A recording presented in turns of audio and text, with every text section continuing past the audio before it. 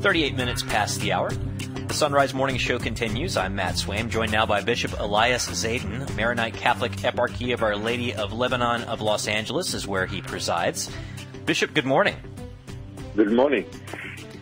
So we've been following so much of what's been happening in Lebanon, especially in regard to the explosion. But before that, all the concerns for religious liberty in the country of Lebanon. What's the bishop, the eparch, calling us to in this present moment? First, thank you for hosting us this morning. Lebanon is going through a difficult time. Just for people who don't know where Lebanon is, first, Lebanon is in the Middle East, close to Israel. You know, it's part of the Holy Land. Jesus visited Lebanon actually a couple of times as well. Anytime he wanted to have private times, he would come to Lebanon. He did a couple of miracles there. And what's going Lebanon is a good message, you know, between Christians and Muslims. In fact, they had the late Pope St. John Paul II described Lebanon as more than a country, is a message to the East and the West, and also a message of conviviality between Muslim and the Christian.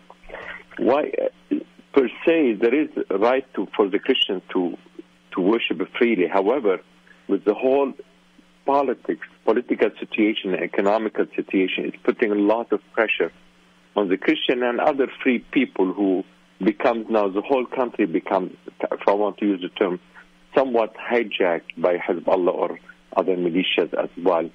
Because, the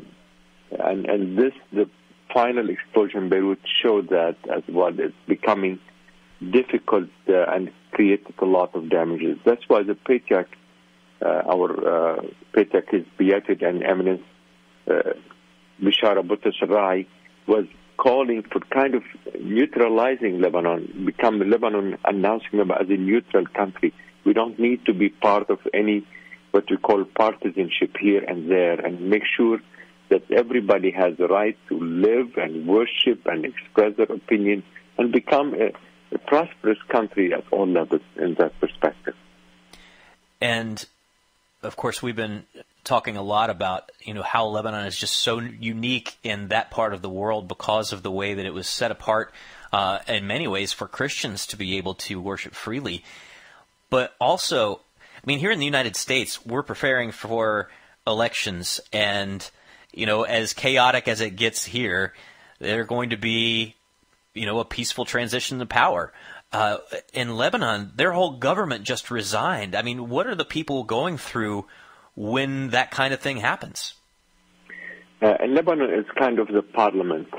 The people only vote for the members of parliament, and every 4 years supposedly, but sometimes they extend the mandate from, you know, and when the prime minister or, you know, ministers, secretaries resign, the president technically has to do also what we call, has a polling of among the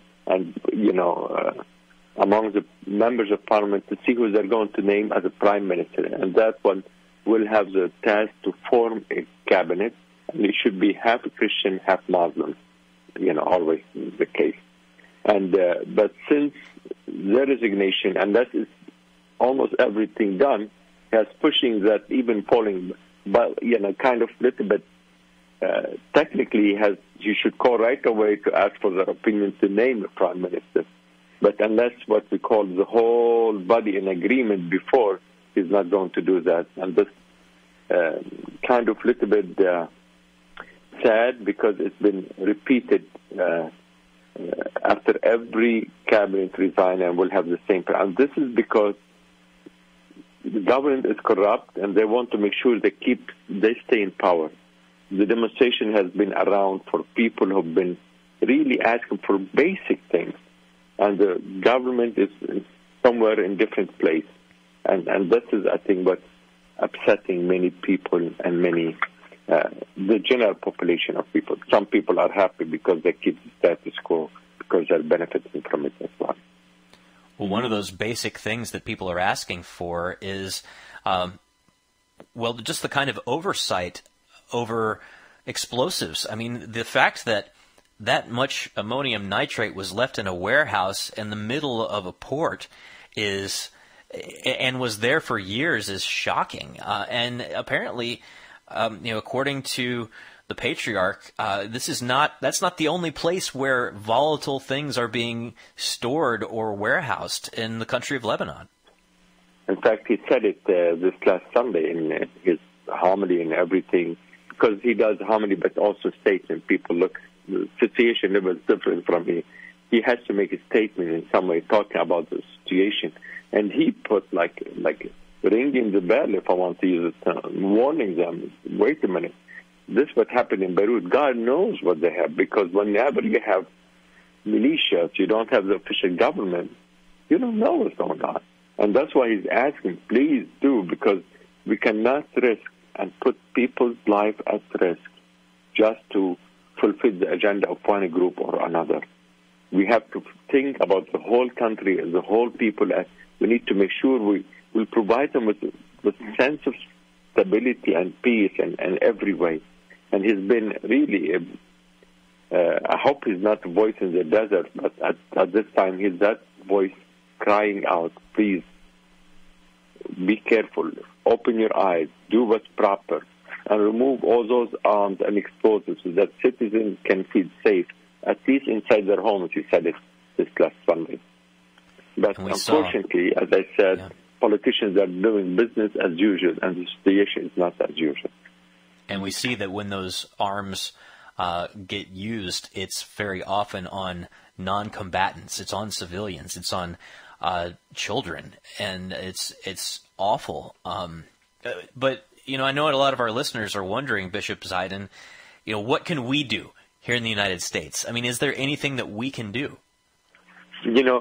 First, we live in a democratic country. And this year is an election year, and our voice could make a difference. I want to appeal, in defense of Christian, also put something to kind of a bill, and it was sponsored by two senators, James Rich from Indiana, Republican, and Bob Menendez from New Jersey, Democrat. It's bipartisan, kind of expressing their support and standing with Lebanon and everything, and also recognizing the devastating explosion that rocked the port of Beirut and caused a lot of damage. For example, to keep reminding senators and Congress to support Lebanon. Lebanon needs a lot of help. This is first what we call, not support it economically only, that's important, but also support politically as well. We need to get what we call, Peter said it in a month or something, 2 months ago, we need to free the government from any agenda that is not Lebanese. And often those are foreign agendas. We need to make sure that we have a government that stands for what's right, for what's just, for sovereign. And I think this would help. The second thing, since the explosion, David Hayes, Undersecretary of, Secretary of State, went to Lebanon.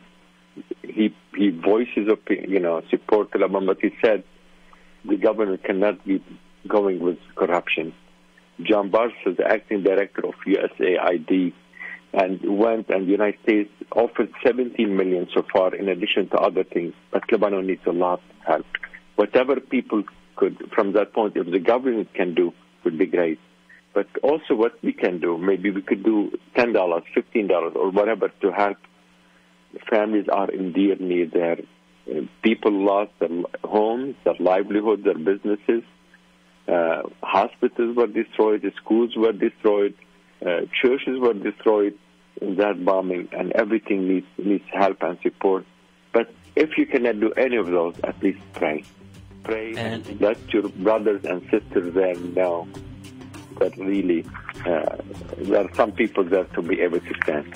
For the resolution to make it easy for you, if you go to the IDC in Defense of Christian website, there is a Take Action information, and you just quickly, it takes just 1-2 minutes, you could do and send to your congressman, to your Senate, as a kind of support to help Lebanon at this time.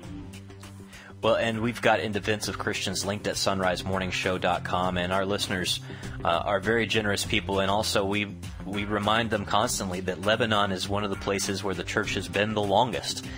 It was there a lot longer than it has been here in the United States of America. Bishop Elias Zaidan, thank you so much for being with us, and we will keep you and the nation of Lebanon in our prayers.